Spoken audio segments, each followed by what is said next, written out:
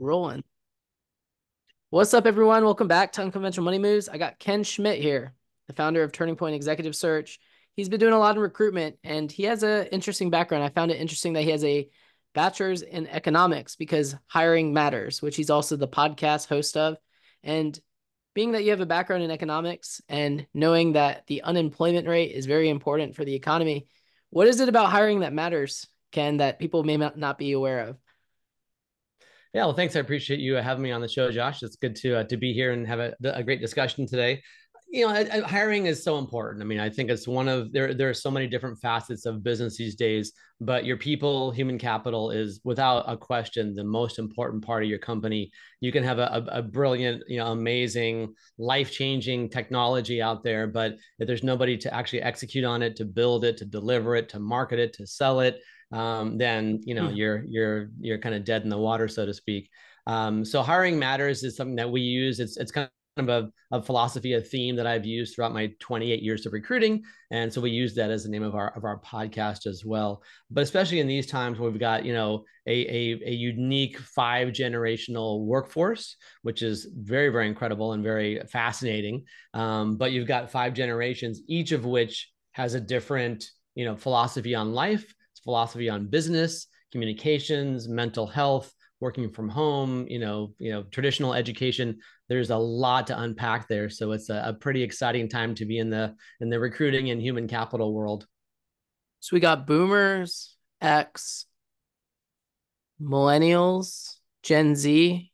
Which one am I missing?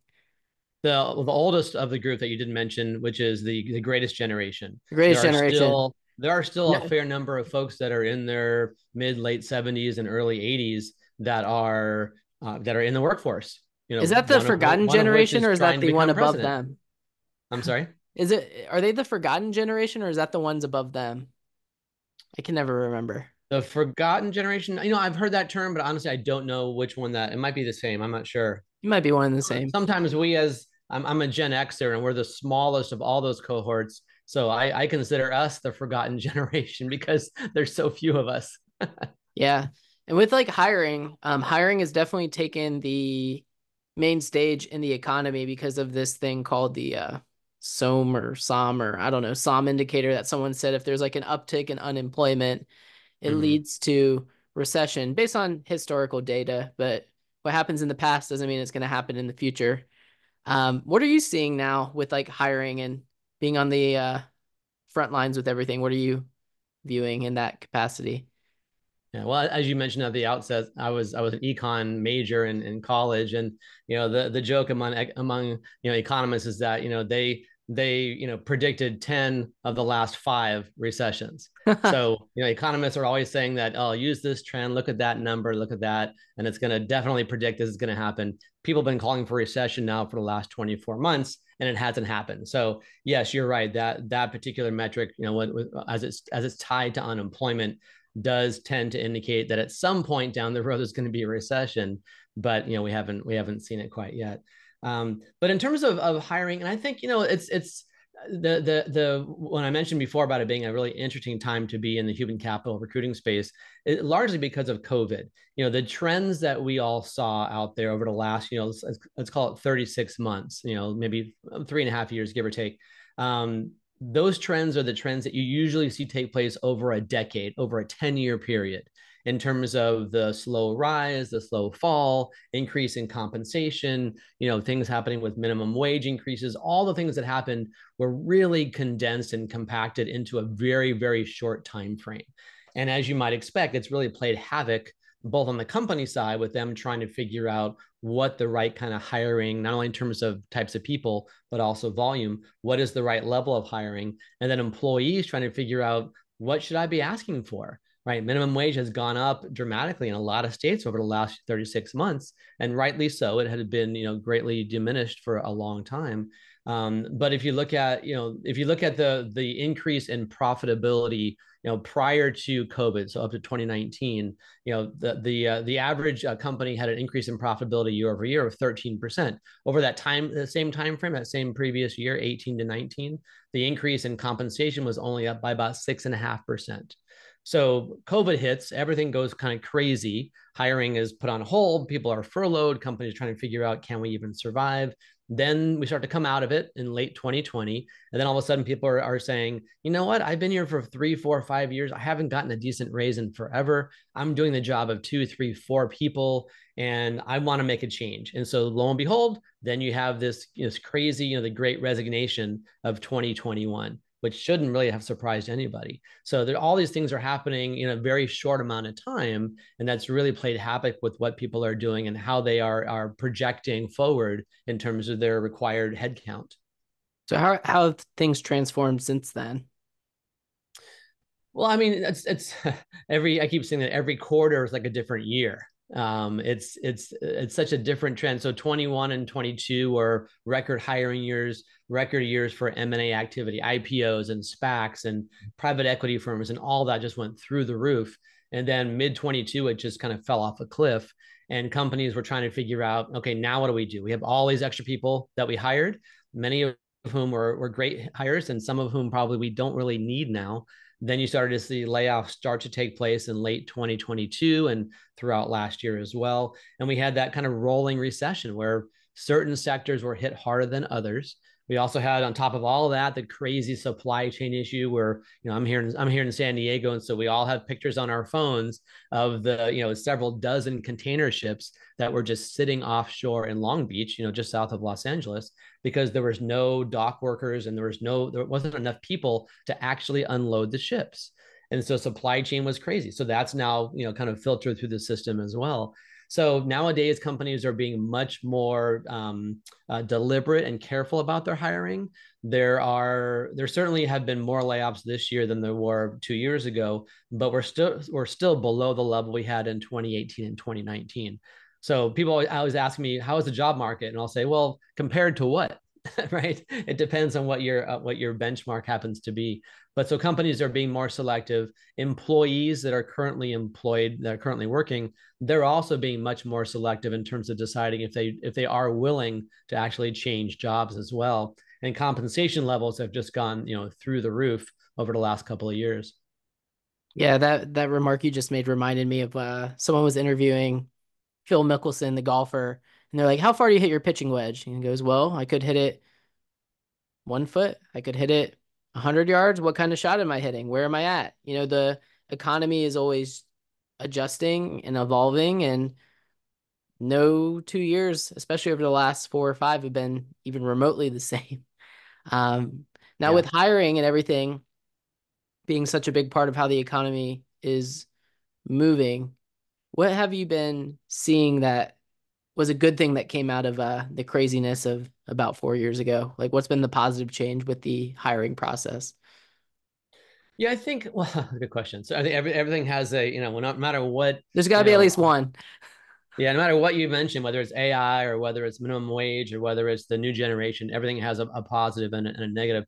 I would say that in the aggregate, in broad terms, I think a combination of the new, Gen Zers out there and the work from home, phenomenon that has really created a much bigger focus on work-life balance, which is kind of a cliche, but another way to look at it is that, mental health is so important. And we've all seen the research over the last couple of decades. It's not a surprise. People that are happier, that feel better, that feel more confident, that feel acknowledged, appreciated, that they're making contributions in the office, they are happier people in general. And likewise, if you're happy, if you're feeling like you're doing something that you enjoy doing, you're going to do a better job. You're going to be more engaged. You're going to be more empowered. You're going to come up with better ideas. You're going to collaborate more effectively. So I think this, removal of mental health as a taboo has been a huge plus, a huge benefit for organizations. Now, granted, I've been married to a family therapist for 32 years, so I certainly have a bit of a bias about mental health. But regardless, I think that is helping us to, as a country, as a society, helping us to really see the value in employees beyond them just being a producer or a number on a spreadsheet. Mm-hmm. Yeah. At the end of the day, we're all just people.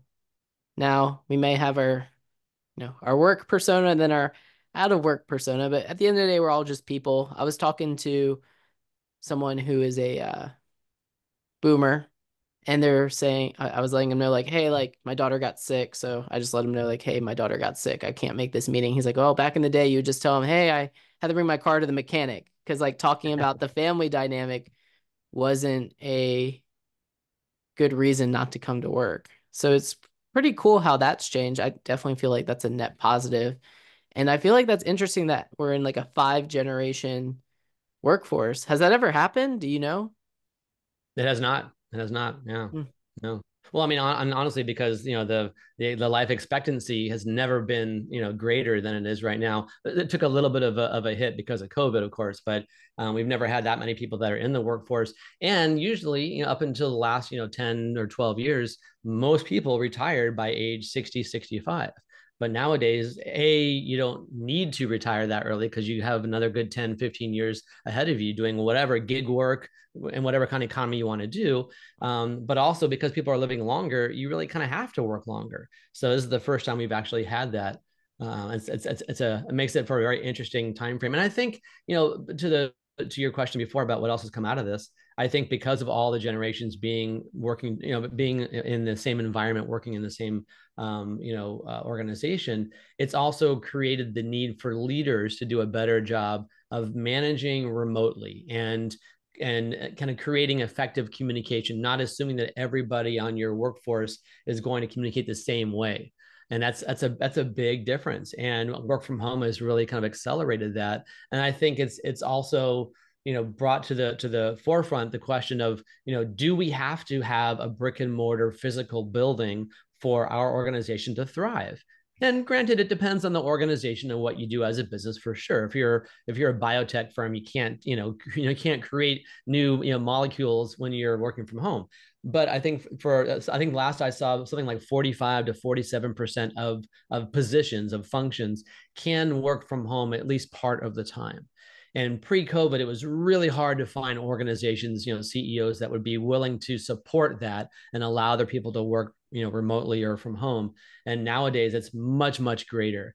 And I think employees that are looking for work or that are open to changing jobs, they're much more selective, and it's much harder as a recruiter doing leadership recruiting. It is very hard these days to get someone to fully relocate for a job, even for a high level C-suite position, because they say I don't have to be in the office every single day. I'll stay where I'm living right now and I'll commute if I need to. That's one thing. And the second thing is that companies now have access to talent on a much broader regional geographic scale. You don't only have to be limited to the folks that are in your backyard. If you find a great software developer or warehouse manager or whoever it might be someplace else that can do the job remotely, great. Now you have the ability and the power to access that talent pool on a much larger basis. So with the employees looking for work or being more selective, how's that been affecting the companies themselves? Well, I mean, a lot of ways. I think companies have to be more flexible. For example, so we just finished a head of marketing search for an engineering services company based out of the Midwest.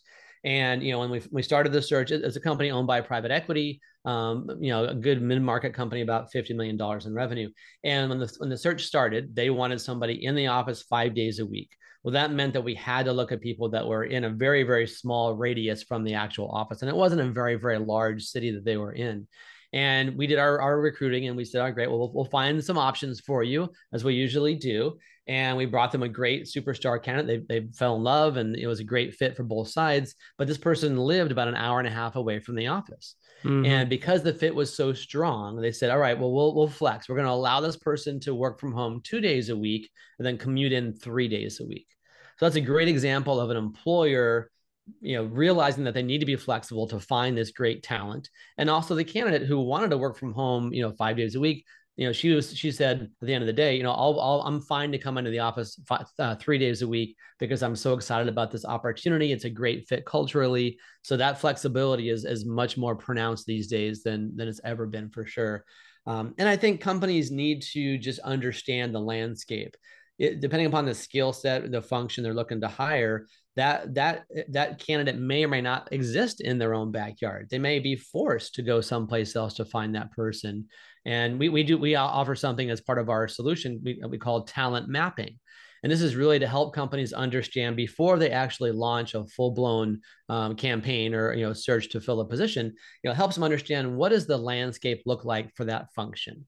How many other companies in their competitive landscape are hiring the same position? What is the average compensation? Where do these candidates reside? What's their average tenure? So we do a lot of research for our clients up front before the search actually begins, to give them a sense for what that map looks like. And I think because succession planning has become so important lately with with COVID and companies being sold, that that talent mapping is really taking off, and it's a big part of what companies are looking for.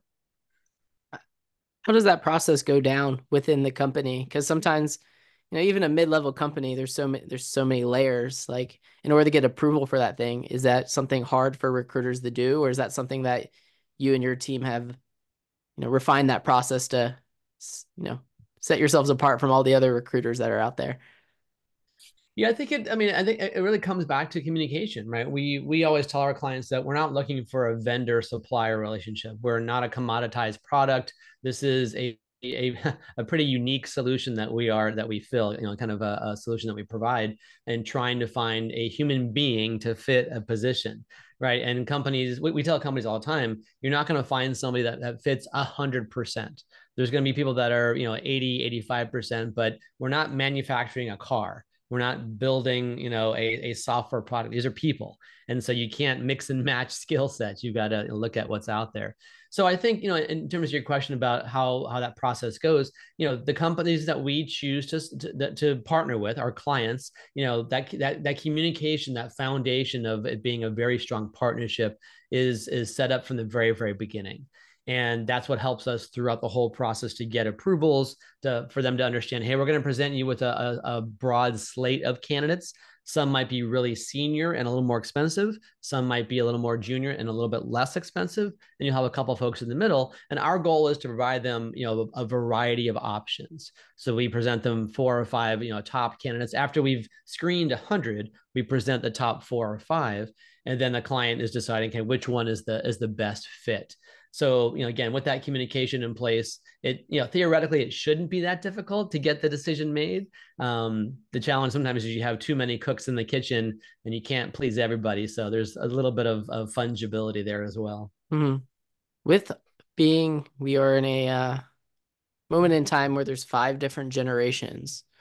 How do we get this communication to be uniform across all these different ways? Because you have some people who grew up with, literally, the only way you could talk with someone is if you write a letter, you go to their house, or you pick up the phone. And then you have the other generation where you literally don't even have to open your mouth and you can have a full conversation with someone. Yeah. Yeah, I think it really comes down to, I mean, to your point a second ago, we can't assume that everybody that is in 65 years of age and older, we can't assume that all they want to do is just, use email or write a letter or what have you, right? Because there's different forms of communication. And likewise, we also shouldn't assume that every 24-year-old only wants to DM or only wants to talk through Insta or WhatsApp or whatever. There's a lot of variation in between. And so when you make those kind of assumptions, then you really, you jeopardize the potential for more collaborative efforts and more creativity as well. So, I mean, it's a really, really simple answer to your question, but it just comes down to just ask people, hey, how do you like to communicate? When you are, this is a good segue into interviewing, when you are a company interviewing a candidate, certainly you want to find out about their hard skills, technical skills. That's certainly important. But beyond that is not just what they do, but how they do it. How do they communicate? How do they collaborate? Where do they like to be the person that executes on somebody else's ideas and they're really good at that as a tactician? Or are they the ones that really thrive when they get to have the ideas? When they do create ideas, how do they do it? Is it in a Slack channel? Is it through whatever it might be, whatever platform it might be? So having that conversation. And likewise, if you're a candidate and you're interviewing for a job, you want to make sure you understand exactly how that company operates. Is it, everybody says they're open door. No one says we have a closed door policy, right? That open door policy is just, such a worthless phrase. But how do you communicate? Again, is it over technology? Is it face to face? Is there a morning stand up meeting where everybody meets for 15 minutes once a day or once a week? What are the different Google shared docs that you use? What is that mode? Don't assume because your company is a very forward thinking, leading edge technology company that they're using the latest and greatest tools. They may still be using good old fashioned email. They may be using, PowerPoint still, God forbid, as opposed to something like Prezi or something that's more advanced. So don't assume, I guess is my quick answer to that question, and just spend the time to collaborate and communicate and talk about, how we want to operate as an organization. Now, is this like something you created in terms of finding this perfect, not the perfect fit, because no one's a perfect fit, but finding Right. that ideal person to come in and take over roles? Is this something like you created, or is there some other tools out there that everyone can use? Walk us through that. In terms of, I mean, it's with all the technology out there, AI and everything else, the industry of recruiting honestly hasn't changed all that much over the 30 years that I've been involved. I mean, yes, there are tools like LinkedIn and there are some other AI screening tools or assessments for sure.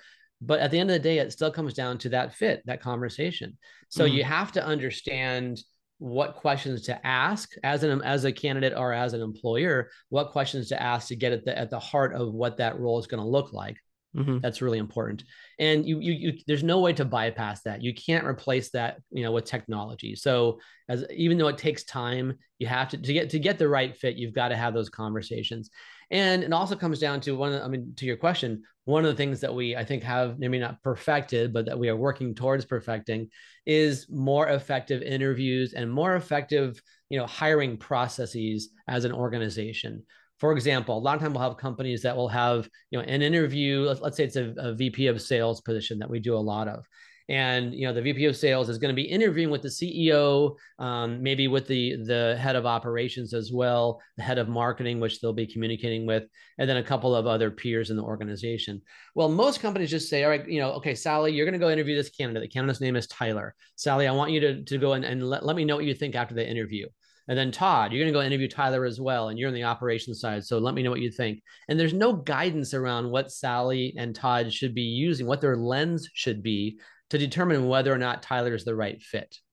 And what needs to happen is that you should be saying, okay, Sally, you're on the marketing side. I want you to go in and I want you to look through the lens of marketing. And could you see yourself collaborating with Tyler, this candidate for a VP of sales position, and look at it that way? And then Todd, I want you to look. You're on the operations side. I want you to review or assess Tyler and determine whether or not he'd be a great fit for you on the process side. How would Tyler get along with the rest of the operations team?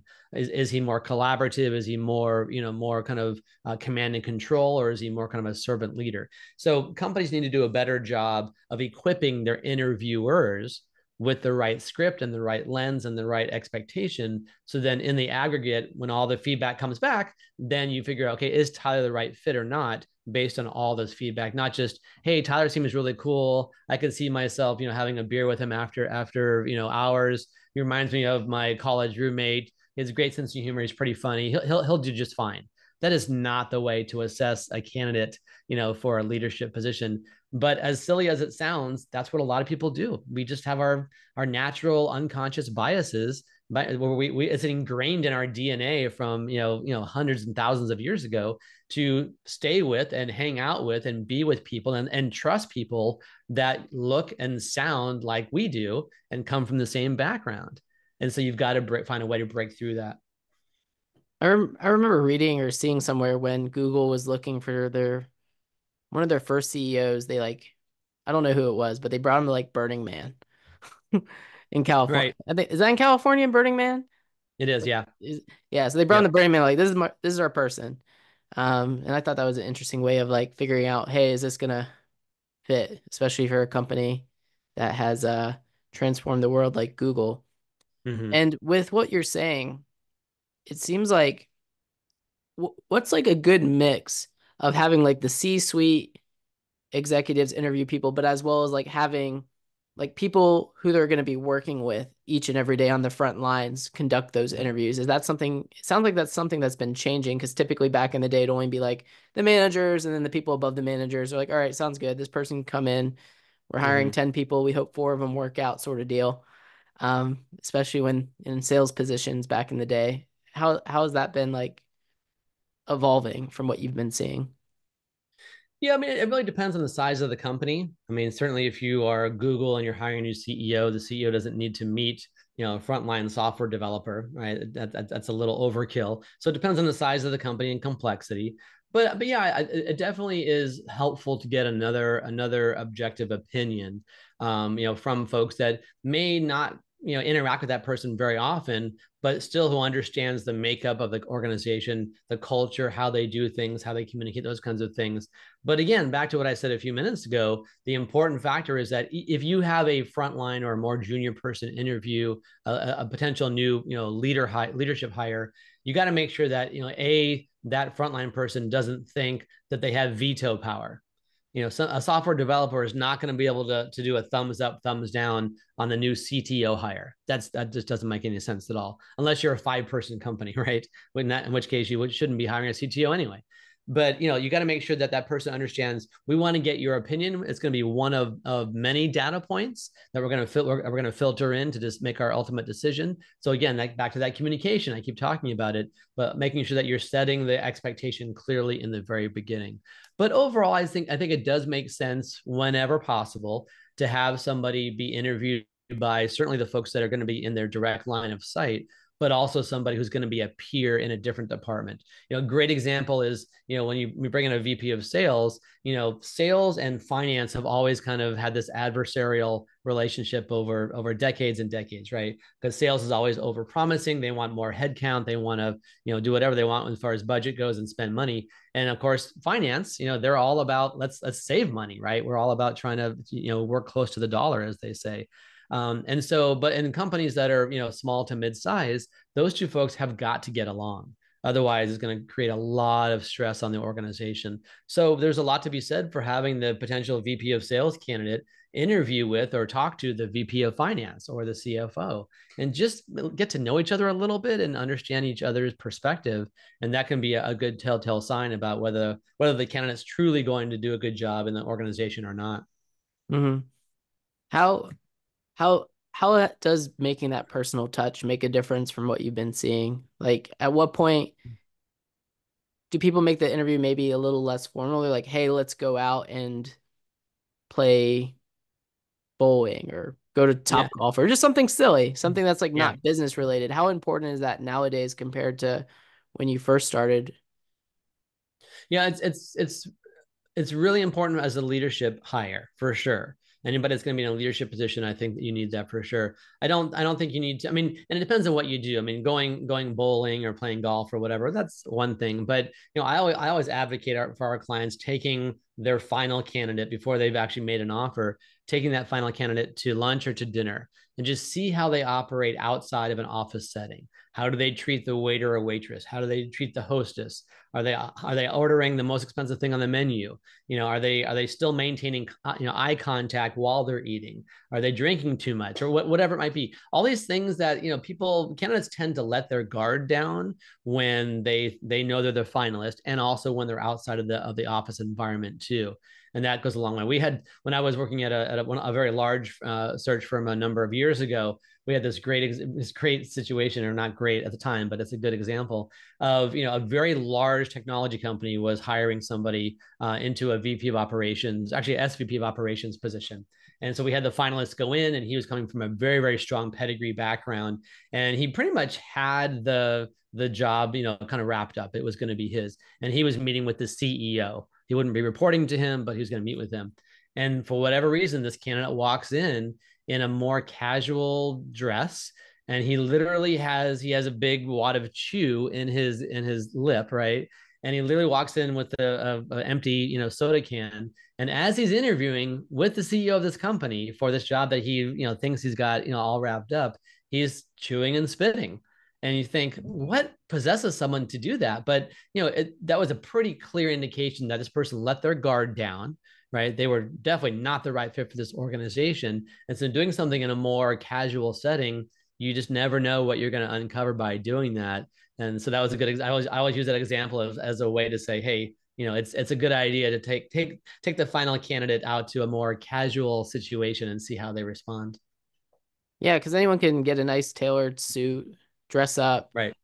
practice. Then, especially if you've been interviewing a lot of companies, you're getting a lot of the same questions over and over. And yeah, people can look good in one or two interviews, but the longer Right. you have your sample size of meeting with that person, then you change the environment. You're gonna see how they change with the environment that they're giving. So that's cool. Now, Yeah. with everything being so different, are there like questions when people are interviewing now that are just like no-nos to ask that people were just asking a few years ago? Like, how has that dynamic changed? Yeah, well, certainly. I mean, the legality of what you can ask, has certainly changed. And I would say that, the laws that have been in place for a while now, there were a lot more breaches of that law when I first got into recruiting, almost 30 years ago versus today.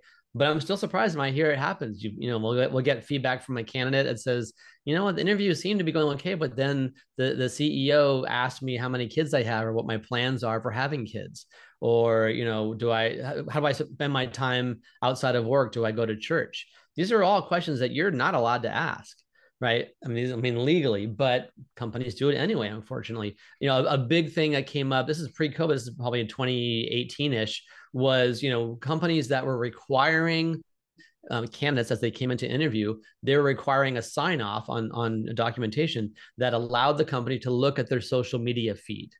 Back then it was mainly Facebook. We didn't have what we have today as much, but it was mainly Facebook, 2017, 2018. And there was a huge conversation that went on in the hiring and HR community about, is that legal? Is that morally ethical to require a candidate to let you as an employer look at their personal social media feed as a deciding factor about getting a job? And so that changed. So then there was a lot of laws that were passed. I think now, I know it's here in California for sure. I can't remember if it's federal or not, but you're no longer able to ask a candidate, a prospective hire, to show their personal social media feed. It's just, it's not appropriate anymore. But I think it comes down to, there's so many great questions that should be asked that don't. It shouldn't be just, you sit down for an interview and the company says, so tell me about yourself. Oh, I hate that That question. that tells you What's your nothing about. background? What's your background, Ken? Tell me about your Yeah, back. What background do you want? You want my like where I was exactly. born? You want my educational back? I mean, it's just so like It's I'm like pointless. always like an outside the box thinker. So when they ask that question, I've just learned to assume they just mean about work. Right. Yeah. Well, and it's not a relevant question at all, to your point, for that particular job. And so, companies have gotten better at this. There's certainly still a lot of room for improvement, but have gotten better at asking more behavioral questions. And for example, we always tell our clients, don't just ask these candidates what they have done and say, what'd you do at your last company in this situation? Instead, say, here's a situation that comes up at our company. This is what goes on. Here are the players involved. Here's the budget or the financial risk involved. How will you handle this? And give me several examples of that. So it's less around what did you do and more like what will you do going forward, and really painting a very realistic picture of what it would be like to work at that organization. And when you're asking that question, you're not just listening for the hard data that the person is providing in the response. You're also looking for their body language, and are they maintaining eye contact? Are they fidgeting? Are they putting their hand over their face? Are they folding their arms? Everything that really indicates whether or not they are truly either A, telling the truth, and B, are they confident in that response? Is that really how they operate or not? If you ask someone a question, like, again, I go back to sales again, but if you ask a head of sales, so tell me about the last three, big sales that you had. How did they go down, and who was involved? If that candidate talks about me, I did this, I did that, da da da da da, and there's no we or team involved in that conversation, that's probably a pretty good indication that they operate that way. They're probably more of a lone wolf, and they're not going to be as collaborative. Now, if your company is made up of other lone wolves, great, they'd be a fantastic fit. But if your company is more collaborative and everybody works together, it's more of a team selling atmosphere, that person is probably not going to be the great fit. So you're looking for those kinds of key phrases, not just the specific, data that the person is using in their response. Yeah, totally. You got to figure out. first and foremost, what it sounds like you're saying is you got to figure out what kind of person are you looking for. Hmm. Because there's a lot of people, like if you're looking for a salesperson, there's lots of different kinds of salespeople out there. There's the salesperson that is, I was on a sales call with someone and I was like, this is like one of the worst conversations I've ever had. And I can't believe this person even has a job. And then there's like other people you talk to, you don't even think you're like, you're just talking, you're just having a good Right. conversation. But I guess it depends on what industry and what you want your company to look like, especially when you're in the scaling phase, because one bad hire could ruin a company, especially if you're not very large. Um, Yeah. you, And one of the reasons that we specialize in doing a lot of recruiting and sales and marketing as well is that finding a good, strong sales leader is difficult. I mean, because sales leaders are in that role for a reason. They're typically very well spoken, they're charismatic, they have a good sense of humor, they know how to build rapport. So all those things make you feel like it's going to be a good interview because that's what they do. Right. But you have to really, we call it kind of peel back the layers, to really get at the heart of how do they operate. Yes, they may speak well and be charismatic and people follow them, but only to a certain extent. What is beyond that? So you have to look beyond the packaging, if you will, to make sure that the substance is actually there. and I found it interesting how you could have like certain scenarios that you could give someone. Is anyone starting to use AI to come up with random scenarios to give people to see how they respond? Has that happened yet? Or is that something? I mean, that's just an idea I had right now. It's like, hey, you're coming in. Let's generate a random scenario for you. I don't know what it's going to be. Ken doesn't know what it's going to be. And let's see how you respond. Is that something that's happening or not yet? Yeah, I haven't heard any examples yet of AI, those scenarios being created by AI specifically. I'm sure it is happening, but in terms of doing a case study or a presentation, a hypothetical presentation on a given situation or sales process, what have you, that happens quite a bit. Whether it's a marketing role, we also see an operations role. We do a lot of operations recruiting as well, and certainly in sales. How would you handle this sale? What would be your goal and your focus in the first 60, 90, 120 days, those kinds of things. That's been pretty common for a while, and I'm sure AI is being used in some form or fashion. I just don't have any examples yet. Well, maybe we came up with an idea right here. Yeah, yeah, Well, exactly. sweet. Ken is the host of Hiring Matters. Go check him out there. You can find him on LinkedIn, and he is doing a lot of cool stuff and super happy to have him on. Dropped a lot of knowledge here. So we'll see everyone next time. Bye, everyone.